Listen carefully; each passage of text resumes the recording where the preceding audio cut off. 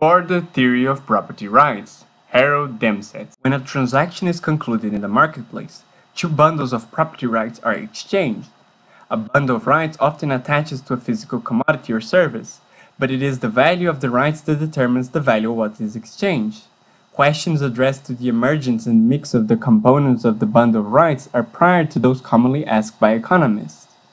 Economists usually take the bundle of property rights as a datum and asks for an explanation of the forces determining the price and the number of units of a good to which these rights attach. In this paper, I seek to fashion some of the elements of an economic theory of property rights. The paper is organized in three parts. The first part discusses briefly the concept and role of property rights in social systems. The second part offers some guidance for investigating the emergence of property rights.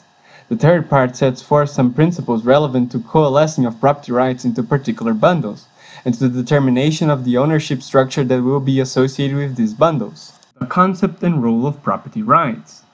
In the world of Robinson Crusoe, property rights play no role. Property rights are an instrument of society and derive their significance from the fact that they help a man form those expectations which he can reasonably hold in his dealing with others. These expectations find expressions in the law, customs, and more of society. An owner of property rights possesses the consent of fellow men to allow him to act in particular ways. An owner expects the community to prevent others from interfering with his actions, provided that those actions are not prohibited in the specifications of his rights. It is important to note that property rights convey the right to benefit or harm oneself or others. Harming a competitor by producing superior products may be permitted, while shooting him may not. A man may be permitted to benefit himself by shooting an intruder, but be prohibited from selling below a price floor. It is clear, then, that property rights specify how persons may be benefited and harmed, and, therefore, who must pay whom to modify the actions taken by persons. The recognition of this leads easily to the close relationship between property rights and externalities. Externality is an ambiguous concept. For the purpose of this paper, the concept includes external costs, external benefits, and pecuniary as well as non-pecuniary externalities. No harmful or beneficial effect is external to the world. Some person or persons always suffer and enjoy these effects. What converts a harmful or beneficial effect into an externality is that the cost of bringing the effect to bear on the decisions of one or more of the interacting persons is too high to make it worthwhile. And this is what the term shall mean here. Internalizing such effect refers to a process, usually a change in property rights, that enables these effects to bear in greater degree on all interacting persons. The primary function of property rights is that of guiding incentives to achieve a greater internalization of externalities. Every cost and benefit associated with the social interdependencies is a potential externality. One condition is necessary to make costs and benefits externalities. The cost of transaction in the rights between the parties, internalization, must exceed the gains from internalization. In general, transacting costs can be large relative to gains because of natural difficulties in trading, or they can be large because of legal reasons. In a lawful society, the prohibition of voluntary negotiations makes the cost of transacting infinite. Some costs and benefits are not taken into account by users of resources whenever externality exists, but allowing transactions increase the degree to which internalization takes place. For example, it might be thought that a firm which uses slave labor will not recognize all the costs of its activities, since it can have its slave labor by paying subsistence wages only. This will not be true if negotiations are permitted, for the slaves can offer to the firm a payment for their freedom based on the expected return to them of being free men. The cost of slavery can thus be internalized in the calculations of the firm. Transactions from serf to free men in feudal Europe is an example of this process. Perhaps one of the most significant cases of externalities is the extensive use of the military draft. The taxpayer benefits by not paying the full cost of staffing the armed services. The costs which he escapes are the additional sums that would be needed to acquire men voluntary for the services, or those sums that would be offered as payments by draftees to taxpayers in order to be exempted. With either voluntary recruitment, the buy him in system, or with the let him buy his way out system, the full cost of recruitment would be brought to bear on taxpayers. It would always seem incredible to me that so many economists can recognize an externality when they see smoke, but not when they see the draft. The familiar smoke example is one in which negotiation costs may be too high, because of the large number of interacting parties, to to make it worthwhile to internalize all the effects of smoke. The draft is an externality caused by forbidding negotiation. The role of property rights in the internalization of externalities can be made clear within the context of the above examples. A law which established the rights of a person to his freedom would necessitate a payment on the part of a firm or of the taxpayer sufficient to cover the costs of using that person's labor if his services are to be obtained. The cost of labor thus become internalized in the firm's or taxpayer's decision.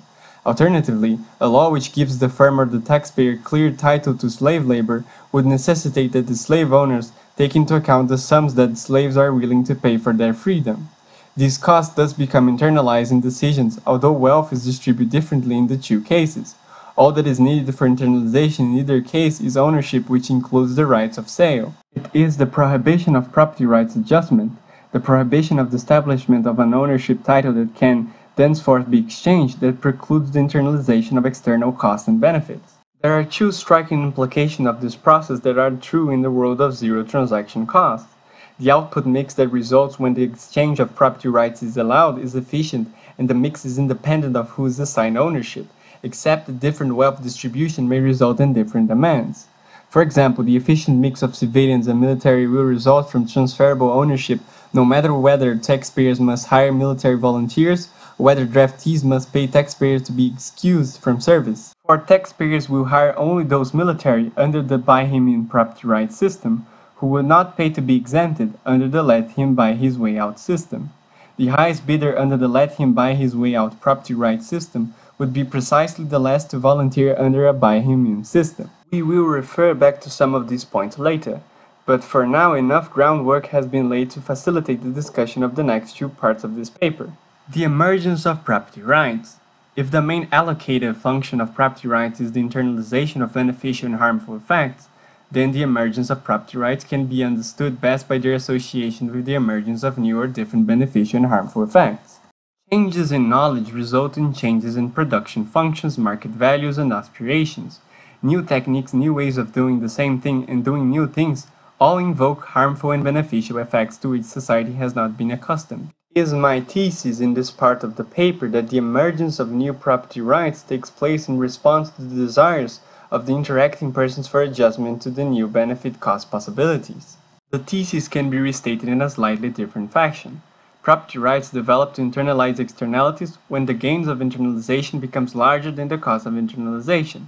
Increased internalization in the main results from changes in economic values, changes which stem from the development of new technology and the opening of new markets, changes to which old property rights are purely attuned. A proper interpretation of this assertion requires that account be taken of a community's preference for a private ownership. Some communities will have less well-developed private ownership systems and more highly developed state ownership systems. But given a community's tastes in this regard, the emergence of new private or state-owned property rights will be in response to changes in technology and relative prices. I do not mean to assert or to deny that the adjustment in property rights which take place need be the result of a conscious endeavor to cope with new externality problems. These adjustments have arisen in Western societies largely as a result of gradual changes in social mores and in common law precedents. At each step of this adjustment process, it's unlikely that externalities per se were consciously related to the issue being resolved. These legal and moral experiments may be hit-and-miss procedures to some extent, but in a society that weights the achievement of efficient heavily, their viability in the long run will depend on how well they modify behavior to accommodate to the externalities associated with important changes in technology or market values. A rigorous test of this assertion will require extensive and detailed empirical work. A broad range of examples can be cited that are consistent with it: the development of air rights, renters' rights, rules for liability in automobile accidents, etc. In this part of the discussion, I shall present one group of such examples in some detail. They deal with the developing of property rights in land among American Indians. These examples are broad-ranging and come fairly close to what can be called convincing evidence in the field of anthropology. The question of private ownership of land among aboriginals has held a fascination for anthropologists. It has been one of the intellectual battlegrounds in the attempt to assess the true nature of man unconstrained by the artificialities of civilization. In the process of carrying on this debate, information has been uncovered that bears directly on the thesis with which we are now concerned. What appears to be accepted as a classic treatment and a high point of this debate is the Leonard Leacock's memory on the Montagnais hunting territory, and the fur trade. Leacock's research followed that of Frank G. Speck, who had discovered that the Indians of the Labrador Peninsula had a long-established tradition of property in land. This finding was at odds with what was known about the Indians of the American Southwest, and it prompted Leacock's study of the Montagnais, who inhabited the large regions around Quebec. Leacock clearly established the fact that a close relationship existed both historically and geographically between the development of private rights in land and the development of the commercial fur trade. The factual basis of this correlation has gone unchallenged. However, to my knowledge, no theory relating privacy of land to the fur trade has yet been articulated. The factual material uncovered by Speck and Leacock fits the thesis of this paper well, and in doing so, it reveals clearly the role played by property rights adjustment in taking account of what economists have often cited as an example of externality, the overhunting of game. Because of the lack of control over hunting by others, it is in no person's interest to invest in increasing or maintaining the stock of game. Overly intensive hunting takes place. Thus, a successful hunt is viewed as imposing external costs on subsequent hunters' costs. They are not taken into account fully in the determination of the extent of hunting and of animal husbandry. Before the fur trade became established, hunting was carried on primarily for purposes of food and the relatively few furs that were required for the hunter's family. The externality was clearly present. Hunting could be practiced freely and was carried on without assessing its impact on other hunters. But these external effects were of such small significance that it did not pay for anyone to take them into account. There did not exist anything resembling private ownership in land, and in the Jesuit relations, particularly Jesuin's record of the winter he spent with the Montagnais in 1633 through 34, and in the brief account given by Father Druillettes in 1647 through 48, Leacock finds no evidence of private land holdings. Both accounts indicate a socio-economic organization in which private rights to land are not well developed. We may safely surmise that the advent of the fur trade had two immediate consequences. First, the value of furs to the Indians was increased considerably. Second, and as a result, the scale of hunting activity rose sharply. Both consequences must have increased considerably the importance of the externalities associated with free hunting. The property rights system began to change, and it changed especially in the direction required to take account of the economic effect made important by the fur trade. The geographical distributional evidence collected by Leacock indicates an unmistakable correlation between early centers of fur trade and the oldest and most complete development of private hunting territory. By the beginning of the 18th century, we begin to have clear evidence that territorial hunting and trapping arrangements by individual families were developing in the areas around Quebec. The earliest reference to such arrangements in this region indicates a purely temporary allotment of hunting territories. They, Algonquians and Iroquois, divide themselves into several bands in order to hunt more efficiently. It was their custom to appropriate a piece of land around 2 leagues square for each group to hunt exclusively. Ownership of braver houses, however, had already become established, and when discovered, they were marked. A starving Indian could kill and eat another's beaver if he had left the fur and the tail. The next step toward hunting territory was probably a seasonal allotment system. An anonymous account written in 1723 states that the principles of the Indian is to mark off the hunting ground selected by them by blazing the trees with their crests, so that they may never encroach on each other. By the middle of the century, those allotted territories were relatively stabilized. The principle that associates property right changes with the emergence of new and reevaluation of old harmful and beneficial effects suggests in this instance that the fur trade made it economic to encourage the husbanding of fur-bearing animals. Husbanding requires the ability to prevent poaching, and this in turn suggests that socio-economic changes in property and hunting land will take place. The chain of reasoning is consistent with the evidence cited above. Is it inconsistent with the absence of similar rights in property among the southwestern Indians? Two factors suggest that the thesis is consistent with the absence of similar rights among the Indians of the southwestern plains. The first of these is that there were no plains animals of commercial importance comparable to the fur-bearing animals of the forest, at least not until the cattle arrived with the Europeans. The second factor is that animals of the plains are primarily grazing species whose habitat is to wander over wide tracts of land. The value of establishing boundaries to private hunting territories is thus reduced by the relative high cost of preventing the animals from moving to adjacent parcels. Hence, both the value and cost of establishing private hunting lands in the southwest are such that we could expect little development along these lines. The externality was just not worth taking into account. The lands of Labrador Peninsula shelter forest animals whose habits are considerably different from those of the plains. Forest animals confine their territories to relatively small areas, so that the cost of internalizing the effects of husbanding these animals is considerably reduced. This reduced cost, together with the higher commercial value of fur-bearing forest animals, made it productive to establish private hunting lands. Frank G. Speck finds that family proprietorship among the Indians of the peninsula included retaliation against trespass.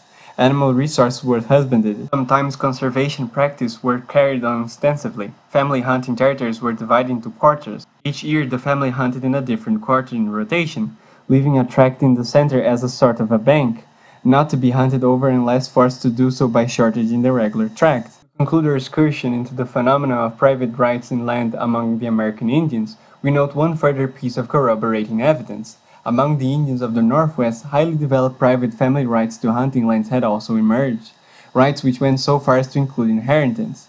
Here again we find that forest animals predominant and that the west coast was frequently visited by sailing schooners whose primary purpose was trading in furs. Coalescing an ownership of property rights. I have argued that property rights arise when it becomes economic for those affected by externalities to internalize benefits and costs, but I have not yet examined the forces which will govern the particular form of right ownership. Several idealized forms of ownership must be distinguished at the outset. These are communal ownership, private ownership, and state ownership. By communal ownership, I mean a right which can be exerted by all members of the community.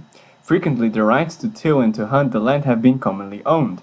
The right to walk in a city sidewalk is commonly owned. Communal ownership means that the community denies to the state or to the individual citizens the right to interfere with any personal exercise of communally owned rights. Private ownership implies that the community recognizes the right of the owner to exclude others from exerting the owner's private rights. State ownership implies that the state may exclude anyone from the use of a right as long as the state follows accepted political procedures for determining who may not use state-owned property. I shall not examine in detail the alternative of state ownership. The object of the analysis which follows is to discern some broad principles governing the development of property rights in communities oriented to private property. It will be best to begin by considering a particular useful example that focuses our attention on the problem of land ownership. Suppose that the land is commonly owned. Every person has the right to hunt, till, or mine the land. This form of ownership fails to concentrate the costs associated with any person's exercise of his communal right on that person. If a person seeks to maximize the value of his communal rights, he will tend to overhunt and overwork the land because some of the costs he's doing so are borne by others. The stock of game and the richness of the soil will diminish too quickly. It's conceivable that those who own these rights, i.e. every member of the community, can agree to curtail the rate at which they work the land if negotiating and policing costs are zero. Each can agree to abridge his rights. It's obvious that the cost of reaching such an agreement will not be zero. What is not obvious is just how large this cost may be. Negotiating costs will be large because it's difficult for many persons to reach mutually satisfactory agreement, especially when each holdout has the right to work the land as fast as he pleases. But even if an agreement among all can be reached, we must yet take account of the cost of policing the agreement, and these may be large also. After such agreement is reached, no one will privately own the right to work the land. All can work the land but an agreed upon shorter work week. Negotiating costs are increased even further because it's not possible under this system to bridge the full expected benefits and expected costs of future generations to bear on current users. If a single person owns land, he will attempt to maximize its present value by taking into account alternative future time streams of benefits and costs and selecting that one which he believes will maximize the present value of his privately owned land rights. You all know that this means that he will attempt to take into account the supply and demand conditions that he thinks will exist after his death. It's very difficult to see how the existing communal owners can reach an agreement that takes account of these costs. In effect, an owner of private rights to use land acts as a broker whose wealth depends on how well he takes into account the competing claims of the present and the future. But with communal rights there is no broker, and the claims of the present generation will be given an economically large weight in determining the intensity with which the land is worked. Future generations might desire to pay present generations enough to change the present intensity of land usage, but they have no living agent to place their claim on the market. Under communal property rights, should the living person pay others to reduce the rate at which they work the land, he would not gain anything of value for his efforts. Communal property means that future generations must speak for themselves. No one has yet estimated the cost of carrying such conversation. The land ownership example confronts us immediately with a great disadvantage of communal property. The effects of a person's activity on his neighbors and on subsequent generations will not be taken into account fully. Communal property results in great externalities. The The full costs of the activities of an owner of communal property rights are not borne directly by him, nor can they be called to his attention easily by the willingness of others to pay him an appropriate sum. Communal property rules out a pay-to-use the property system, and high negotiation and policing costs makes ineffective a pay him not to use this property system. The state, the courts, or the leaders of the community could attempt to internalize the external costs resulting from communal property by allowing private parcels owned by small groups of persons with similar interests. The logical groups in terms of similar interests are, of course, the family and the individual. Continuing with our use of the land ownership example, let us initially distribute private titles to land randomly among existing individuals, and further let the extent of the land included in each title be randomly determined. The resulting private ownership of land will internalize many of the external costs associated with communal ownership. For now, an owner, by virtue of his power to exclude others, can generally count on realizing the rewards associated with husbanding the game and increasing the fertility of his land. This concentration of benefits and costs on owners creates incentives to utilize resources more effectively. But we have yet to contend with externalities. Under the communal property system, the maximization of the value of communal property rights will take place without regard to many costs, because the owner of communal rights cannot exclude others from enjoying the fruits of his efforts, and because the negotiation costs are too high for all to agree jointly on optimal behavior. The development of property rights permits the owner to economize on the use of those resources from which he has the right to exclude others. Much internalization is accomplished in this way, but the owner of property rights to one parcel does not himself own the rights to the parcel of another private sector. Since he cannot exclude others from private rights to land, he has no direct incentive, in the absence of negotiation, to economize in the use of his land in a way that takes into account the effects he produces on the land rights of others. If he constructs a dam on his land, he has no direct incentives to take into account the lower water levels produced on his neighboring land. This is exactly the same kind of externality that we have encountered with communal property rights, but it is present to a lesser degree. Whereas no one had incentives to store water on any land under the communal system, private owners now can take into account directly those benefits and costs to their land that accompany water storage. But the effects on the land of others will not be taken into account directly. The partial concentration of benefits and costs that accompany private ownership is only part of the advantage this system offers. The other part, and perhaps the most important, has escaped our notice. The cost of negotiation over the remaining externalities will be reduced greatly. Communal property rights allow anyone to use the land. Under the system, it becomes necessary for all to reach an agreement on land use, but the externalities that accompany private ownership of property do not affect all owners, and generally speaking, it will be necessary for only a few to reach an agreement that takes these effects into account. The cost of negotiating and internalization of these effects is thereby reduced considerably. The point is important enough to elucidate. Suppose an owner of communal land right, in the process of plowing a parcel of land, observes a second communal owner constructing a dam on adjacent land. The farmer prefers to have the stream as it is, and so he asks the engineer to stop his construction. The engineer says, "Pay me to stop." The farmer replies, "I will be happy to pay you, but what can you guarantee in return?" The engineer answers, "I can guarantee you that I will not continue constructing the dam, but I cannot guarantee you that another engineer will not take up the task because this is communal property. I have no right to exclude him." What would be a simple negotiation between two persons under a private property arrangement turns out to be a rather complex negotiation between the farmer and everyone else.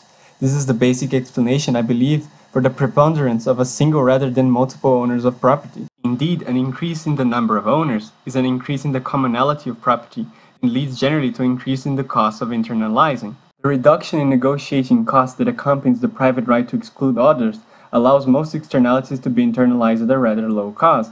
Those that are not associated with activities that generate external effects impinging upon many people. The soot from smoke affects many house owners, none of whom is willing to pay enough to the factory to get its owner to reduce smoke output.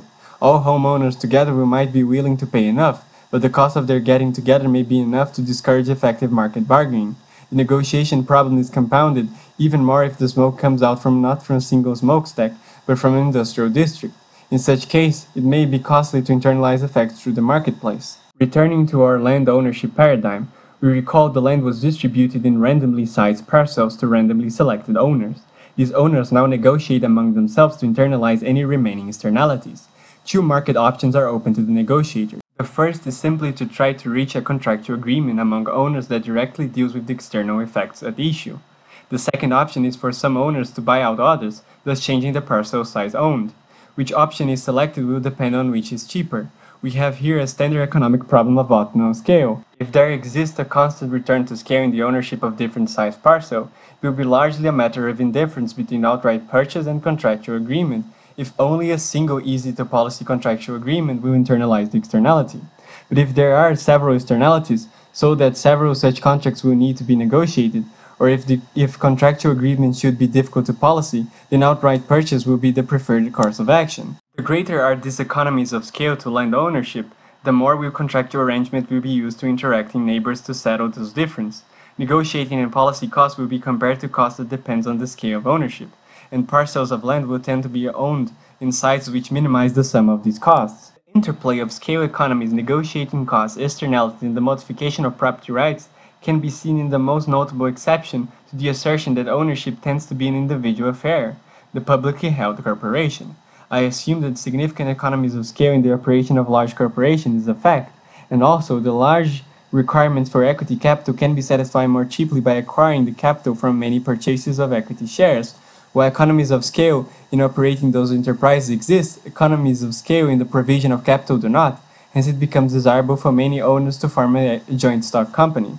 But if all owners participate in each decision that needs to be made by such a company, the scale economies of operating the company will overcome quickly by a high negotiating cost.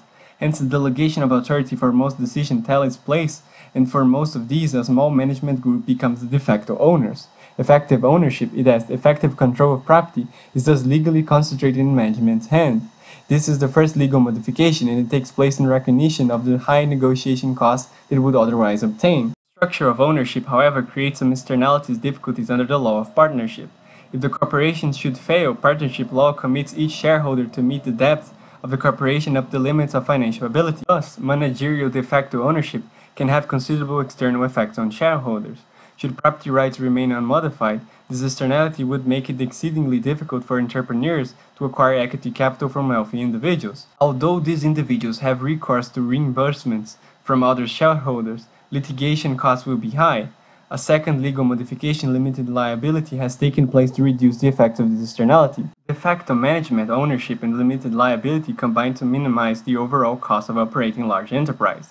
Shareholders are essentially leaders of equity capital and not owners, although they do participate in such infrequent decisions of those involved mergers. What shareholders really own are their shares and not the corporation.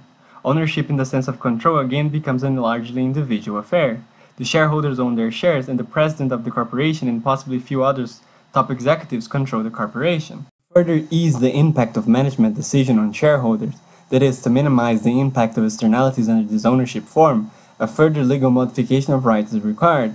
Unlike partnership laws, a shareholder may sell his interest without first obtaining the permission of fellow shareholders, or without dissolving the corporation. It thus becomes easy for him to get out his preference, and those of the management are no longer in harmony.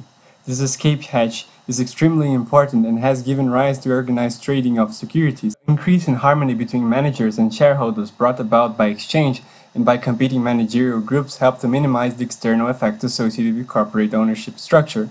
Finally, limited liability considerably reduces the cost of exchanging shares by making it necessary for a purchaser of shares to examine in great detail the liability of the corporation and the assets of other shareholders.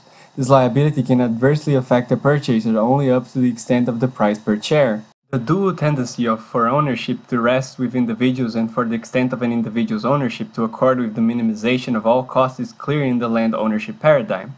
The applicability of this paradigm has been extended to the corporation, but it may not be clear yet how widely applicable this paradigm is. Consider the problems for copyright and patents. If a new idea is freely appropriated by all, if there exist communal rights to new ideas, incentives for developing such ideas will be lacking. The benefits derivable from these ideas will not be concentrated on their originators. If we extend some degree of private rights to the originators, this idea will come forth at a more rapid pace, but the existence of the property rights does not mean that their effects on the property of others will be directly taken into account. A new idea makes an old one obsolete, and another old one more valuable. These effects will not be directly taken into account, but they can be called to the attention of the originator of the new idea through market negotiations. All problems of externalities are closely analogous to those which arise in the land ownership example. The relevant variables are identical. What I have suggested in this paper is an approach to the problems in property rights, but it is more than that. It is also a different way of viewing traditional problems. An elaboration of this approach will, I hope, illuminate a great number of socio-economic problems. The end. Don't forget to like, comment, and subscribe.